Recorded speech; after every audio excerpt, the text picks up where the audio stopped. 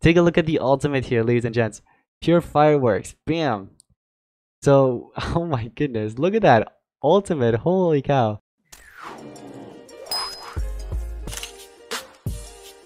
Hey, what's going on, guys? Welcome back to another monster review. Today we've got Pure Pandalf, one of the best monsters in the game. I'll be doing a review, level 130, rank 3 review on this new mythic monster. So you can obtain it from the Legends Pass for free, of course. And is it worth ranking it up? Of course, 100%. I'm going to show you guys why throughout this video. So this will be a review on this new mythic monster, so I hope you guys are excited. If you are, smash the like button, also subscribe to the channel with notifications on. Anyways, let's go ahead and get started. Alright, so ladies and gentlemen, we've got Pure Pandalf rank 3. As you guys could see, we've got Hardened, Bulwark, and Stamina Regen status caster already unlocked. This is not my account. Huge thanks to Sammy, one of my subscribers, for letting me borrow his account to review this monster for you guys. So huge thanks to him. So here's the thing, guys. I've already done my analysis, but if you haven't watched it, I'll go ahead and quickly tell you guys about the stats. Just in conclusion, everything about his stats are really good. So strength, life, and speed, it's pretty good. Okay, trait wise, it's amazing, it's fantastic. Try to get it to rank 5 if you can. So try to rank this monster as high as you can. Basically, it's one of the best monsters in the game. All right, so take a look at this. One of the skills that he went with is Pure Implosion. It applies 2 random control effects to one enemy and then 1 to the rest of the enemies. So this right here, it is one of the skills that Ruby has. It's just a little bit different, but yeah, Pure Implosion, it's basically Ruby's skill. You know, Zaryan's Ruby.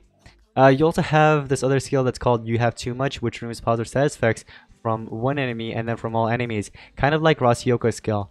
You also have Together, my friends, which removes all negative status effects from all allies and applies cooldown protection. This actually comes in handy, especially against monsters like Vitrix, since many players have their hands on it, since it was for free, basically. So if you want to run this just because of the cooldown immunity and just to be safe so you can cleanse some stuff, go ahead and do so. You also got this other skill, which is called You're Free to Play. Removes all negative status effects from one ally, gives an extra turn to one ally. Basically, Madame Fusion's skill. So, what I've noticed is that he has magic and nature element skills. So, you got 2 different element skills. So then for the ultimate Pure Fireworks, you remove positive status effects from all enemies, disable trade on all enemies, apply a random control effect to all enemies, and remove 100% of stamina from all enemies, which is actually a pretty good ultimate in my opinion. Here are some other skills that you can go with. Watch, Wait, and Learn. It deals moderate magic damage to all enemies. You activate cooldown on all enemies as well. So this is like a denier type of skill. If you want to run it, you can. Go ahead and do so. You also got Pure Control, which applies a random control effect to one enemy. Applies immune to control to all allies. Kind of like, what is that one monster? Chuckle Muckle skill, basically. Where you apply immune to control to all allies. It's just that you don't apply that random control effect. That's something that she doesn't have. If you want to go with that, same with the cooldown immunity part. Basically, you're applying the cooldown immunity, which is something that she does. Helper of the Weak. This removes, it deals moderate magic damage to one enemy. Applies torture immunity to all allies. This is also a great skill to go with. And then lastly, you have the Portal Traveler, which deals moderate magic damage to one enemy, blocks out 50% of the incoming damage. So it's basically damage protection to all allies. This is actually pretty underrated. So it is a 0 cooldown. You do need stamina for it, but this is also a 0 turn cooldown. So he's fine against cooldown activation, I say. So basically all of his skills here that you see, they're all good. Really. Every single one of these skills that you have, they're all good. They're all useful. So you'll never be wrong about what you're going to run, unless you're going to be running this monster either fully support. Then if you're going to be running it with full support, right, and then you have denier type of skills, then that's like a different story. Or if you're running it as a denier and then you have like full support skills. Now that's the thing, what he's doing, he does have triple support skill. This one right here is like a denier type of skill. So maybe swap Pure Implosion with, like, let me see, since Sammy was already running Pure Pandalf as a supporter, right? You might need another support skill in here. So you do have AoE Control and then AoE Torture. I kind of want to go with the damage section. I feel like this one's kind of underrated. I really like damage protection skills. So you can basically apply this whenever you want and the enemy can't really do much against it unless they end up cleansing it. But many players run Spectra, and Spectra can't pierce through damage section, by the way. So it's a good skill. It comes in handy. But anyways, with all of that being said, I think what I'll do, Here's the thing, since I'm running the damage section, I kind of want to run this monster full speed, even though I'm running it as a supporter basically, which I know doesn't make any sense, but it's because of the damage section skill that I'm running. So if I can take in the first turn, I can either end up removing positive status effects from the enemy, I can go with the damage section in case Spectra or any other attackers that are going in next, you know, I can apply that. And lastly, I can also do something like you're free to play and turn transfer over to my attacker or something. And also Together My Friends, which applies cooldown protection. So basically, if the enemy has any CDA skills, I won't get hit by that. So you can run full speed on this monster, or you can do full team speed. You can also do 2 speed, 1 team speed, or 2 team speed, 1 speed. So there are many ways to ruin this mythic monster. For relics, here's what I recommend, guys. Go in with either Ural SN, also Flame Mars SN works best. You can also do Zyron's SN, alright? If you want to go with Moonhaze SN, that's really up to you. For staff, you can either do King of Atlantis, Master Staff, and that's about it. Master Staff or King of Atlantis, one of those two, alright? I think I'll do Master Staff. I like Masters better. For the relic here, you can do either Soul Drag, since this monster has an Essence slot, so it can come back after dying. If you want to go with Soul Drag, you can. You can do Pain Distiller. You can also do Mud Body. You can do Crystal Form, Static Shock. I don't know if I already mentioned that, but yeah, you can do many, honestly. You can even do Vanishing Touch if you want to. Well, actually, Vanishing Touch, I feel like that's going to be a bit difficult to trigger, especially the fact that I'm running all these skills, and especially this one right here. That's the problem with this monster. I think that's the only problem with this monster, because many of the talents, it won't even trigger due to his skills not dealing enough damage. Like, look at this one right here. It doesn't deal any damage. This one kind of does, right? Besides that, this one kind of helps out, and then lastly the Portal Traveler, but then the rest of them fully support, so it's kind of hard for the talents to actually kick in. But you can go with something like Pain Distiller and the other ones that I mentioned, where the enemy attacks you and then it triggers, you know what I mean? So you don't even have to damage them in order for it to trigger. But anyways, guys, with all of that being said, it is a magic corrupted mythic monster, and let's go in and take it to battle now. So Sammy actually went ahead and already set up a team for me, so he takes him. Yeah, you know what? I actually like the team. I'll go ahead and go with it. So like Pure Pandalf works with almost every monster in the game. Literally, it works with almost every monster. So you can literally pair it up with whoever you want, and you'll be set. Okay. You got Crystal Form there. You also have the Spilling Fist, I see, with Static Shock there. Alright, so let's see what you're gonna do. Do your thing already. The Spilling Fist kicking in. Cool, cool, cool. Not cool. Alright, so now that it's my turn, here's the thing. I can either go with my damage section, or I can go ahead and remove positive status effects from one enemy and then from all enemies right after. So take a look at this. I go ahead and get rid of the Mega Taunt, and then I also get rid of the evasion and the cooldown protection that this monster had. So see, evasion's gone, Megataunt's gone, and the cooldown protection there, as the Satscaster was there. So all of that literally just, it disappeared because of my monster Pandalf. So he is a huge helper there. Mounting Assault kicked in. It's okay that you got the extra turn there. Not really a huge problem, honestly. Oh, I forgot there are 2 Ant Spaders. Solosar. Oh, my monster died. Guess what? I can come back. So yeah, my monster ended up dying, but it's okay. Because remember, I can always come back thanks to that SN that I'm running. So here, I think I'm going to go with my anti-cat wall and apply that damage section plus the Megataunt. And here, we can go ahead and, if I wanted to, I could have removed all negative status effect if there was anything on me, on my monsters. I could also do damage section. If I turn transfer, Intuition will trigger. Okay? It will trigger, but you know what? That's completely fine, because guess what?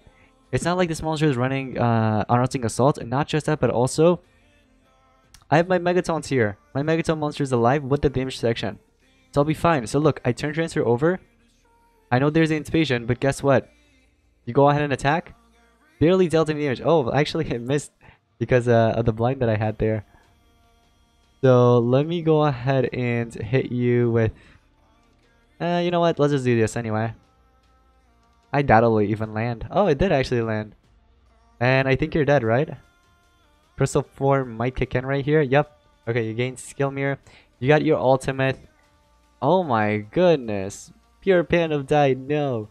It's alright. We're just gonna hit you with the Tola. I should be able to win this easily. And just like that, we went ahead and won that battle. So yeah, once again, guys, literally every single one of your Pandalf skills will come in handy. Like, you can make some really nice plays with this mythic monster. So this is like literally the best free to play like battle pass, not battle pass, legends pass supporter, I'd say, in my opinion, or denier, whatever you want to call it. Like, you can run this monster either support, denier, you know, you do your thing. Anyways, so I do have burning, but a pain distiller just helped me out. So here's what I can do. I can remove positive status effect once again, and then that'll also get rid of the damage boost status caster that's there, and also the pierce in there.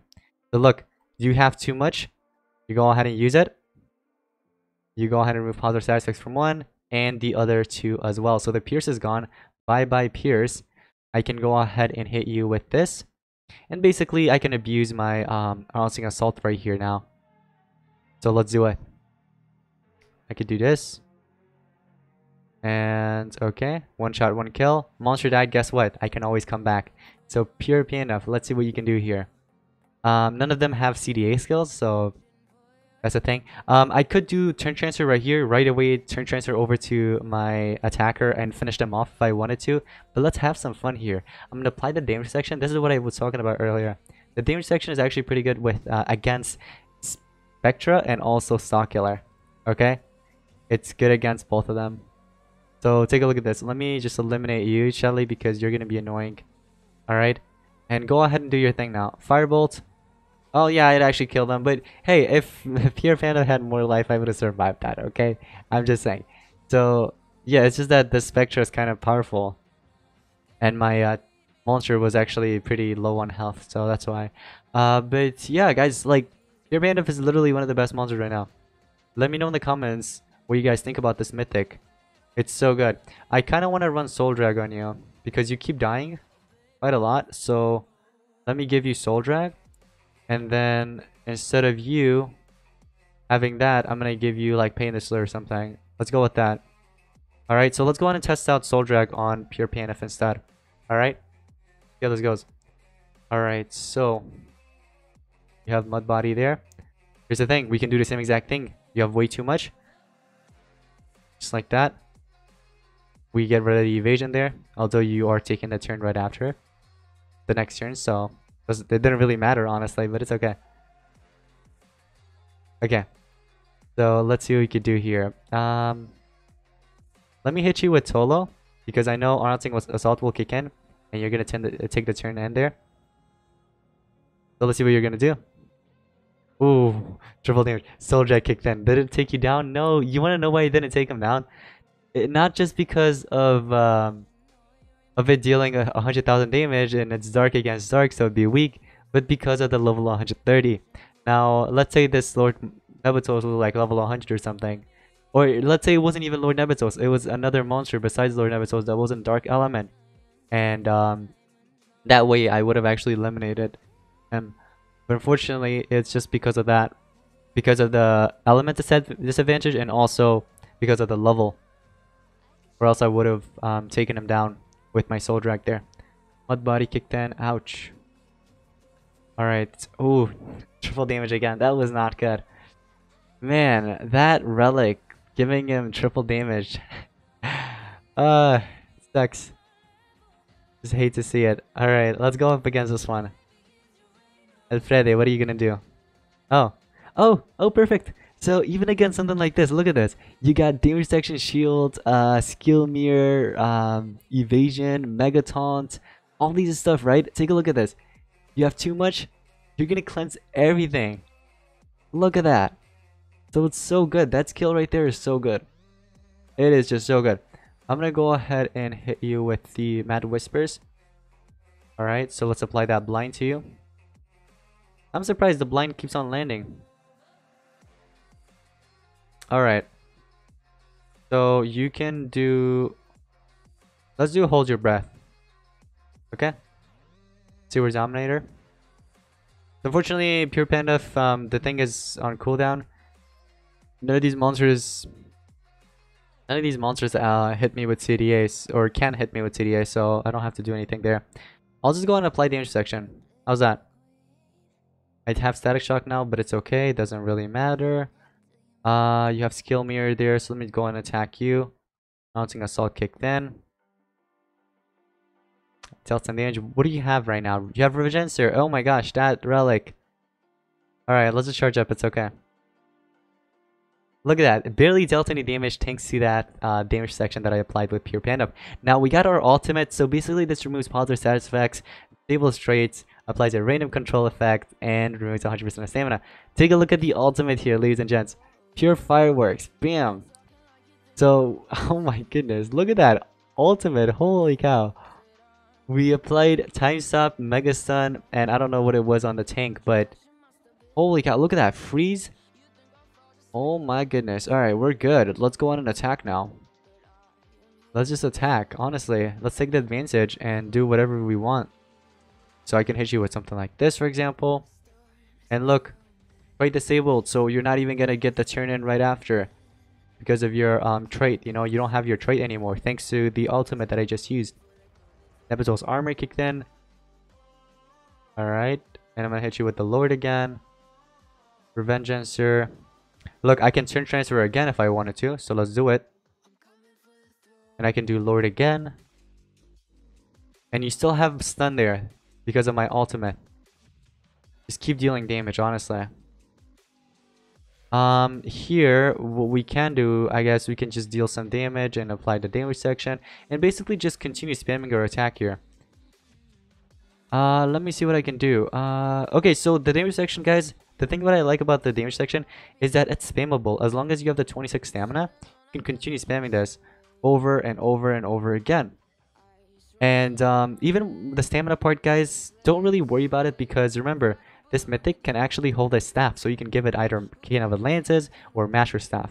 You know what I mean? Those two staffs you can give them. Alright. Ooh, you have triple damage. Ah, that's kind of scary, but it didn't even land. How embarrassing. See? The staff just kicked in and give everybody stamina. So that's a really good relic to have there. It's going to continue dealing damage, honestly. There we go. We finish it off. Perfect one. So, Pure Pandalf is once again one of the best monsters, and I highly recommend investing in this Mythic, guys. Use all your LUTMs, rank it up, and you know, just rank up the monster in general. But once again, huge thanks to Sammy for letting me borrow his account to review this monster for you guys. Let me know in the comments what you guys think about him and what you're gonna do with him if you end up getting him. But anyways, thank you all so much for watching today's monster review. If you did enjoy, drop a like, subscribe, and I'll see you guys in the next one. Peace out.